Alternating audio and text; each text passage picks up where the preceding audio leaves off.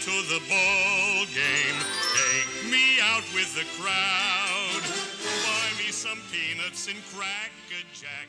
Well, in the old days, I can remember when there were young high school boys behind the auxiliary scoreboard, and they had little plaques made of tin, and they would hang them up as inning after inning passed by, showing the Yankees scored 2 runs, they would get a tin and put 2 up.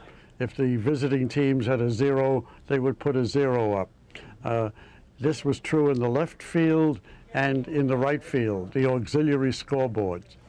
Then out in the center field, there were other men, grown men, who not only put up the score, but also put up who was coming to bat and who the pitcher was and so on, with little tin plates with the numbers on them.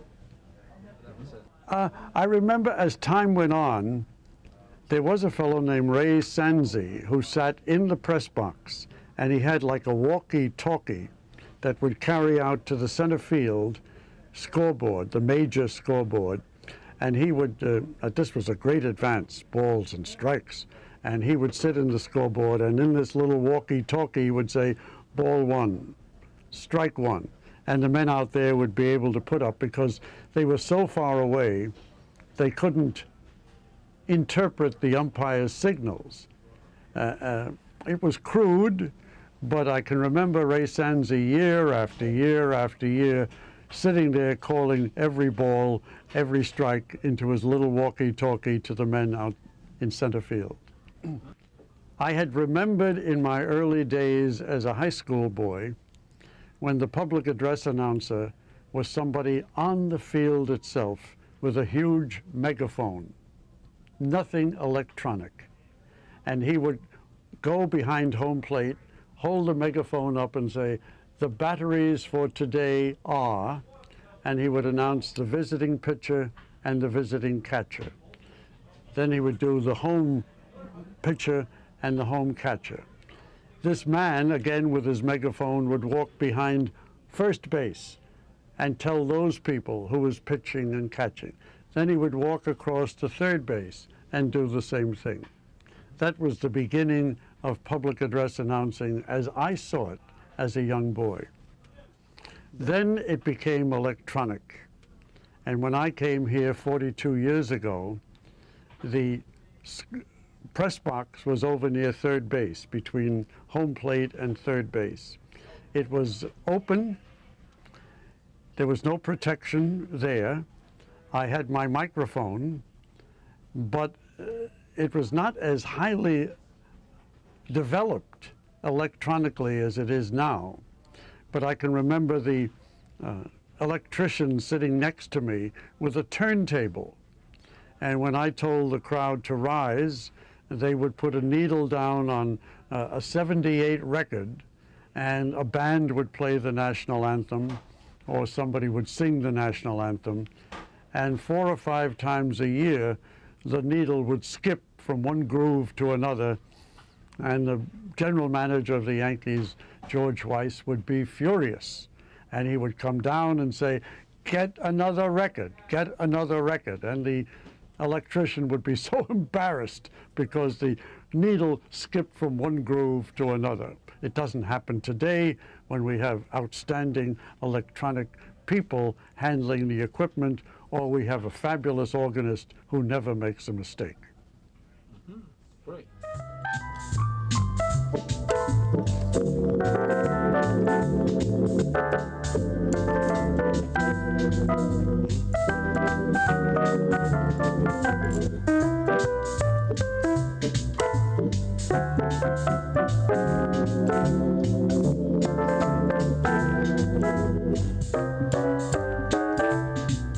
I got to tell you, I have never seen a baseball game ever. My hometown happens to be Philadelphia, and you know, that's a big baseball town.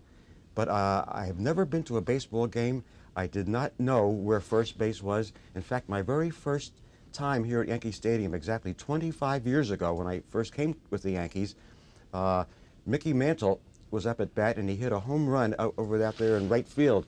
And at that time, the organ was in the press area where the working press was located.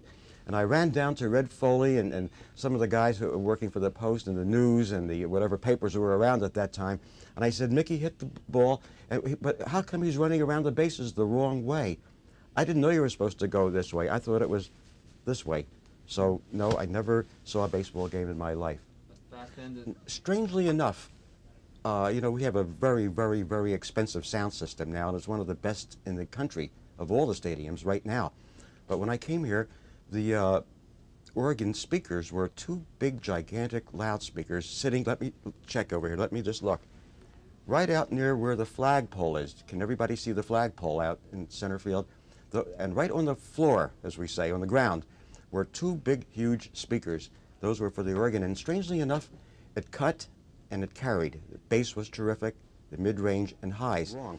But everything is timing. If I have a man, the Yankees are on first and third base, and it's the bottom of the ninth right now, and we're tied, and we're going to go into extra innings. My goodness, 19 innings, let's say. I want to go home also.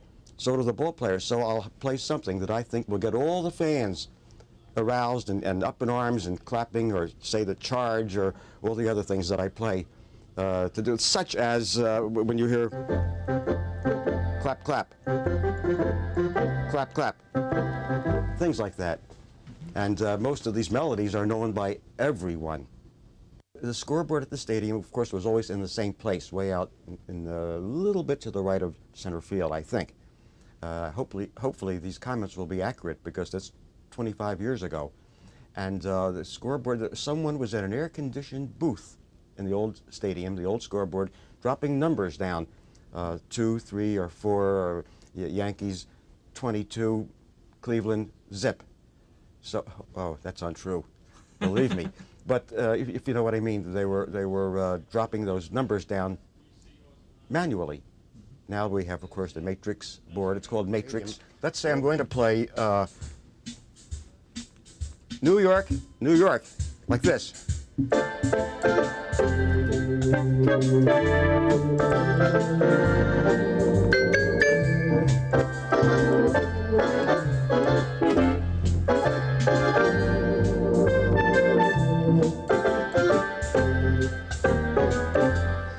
And so forth. This, using the various, we have a fan out there, I noticed, various effects of the instrument, so of which there are probably a couple of 100,000 effects that I can create from this. Mm-hmm. Yeah, in the late 30s and 40s, it was a huge scoreboard. Unlike today, it was manually operated, and it was in that right center field section. In fact, I can always remember they had it propped up with great big, almost like telephone poles. And in those days, the ballparks had great scoreboards, the New York parks, because they gave out-of-town games inning by inning.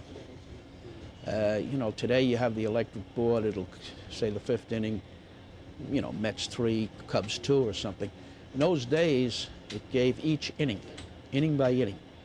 And I can remember in the Polo Grounds, if you were watching an out-of-town game at this time of the year, you know, maybe the Cardinals and somebody were in a race, if somebody scored or was in the process of scoring more than a few runs, the guy used to drop the number down and jiggle it to catch your attention. You know, he'd put a 3 or a 4 up for somebody. And although today with the electric boards and everything, it's all very fancy, but some of us still like the old boards, like at Wrigley Field. That's the only one left. Well, Fenway Park in left field still has a manually operated scoreboard. Ebbets Field had a scoreboard that was that way. In fact, I can remember a fellow with whom I used to work at the News years ago. He was an old Dodger fan in the 20s and 30s, and he said he remembered when the numbers were put up on hooks. And Cubs had come in with Hack Wilson, Roger Hornsby, Stevenson. These guys were hammerers. And he said the guy would have the board all set up. All of a sudden, somebody hit a ball off the scoreboard, all the numbers would fall off, or most of them, and the guy would go out between innings and pick them up off the grass. By the time he got them hung up again, here come those guys again hitting. You don't have that anymore.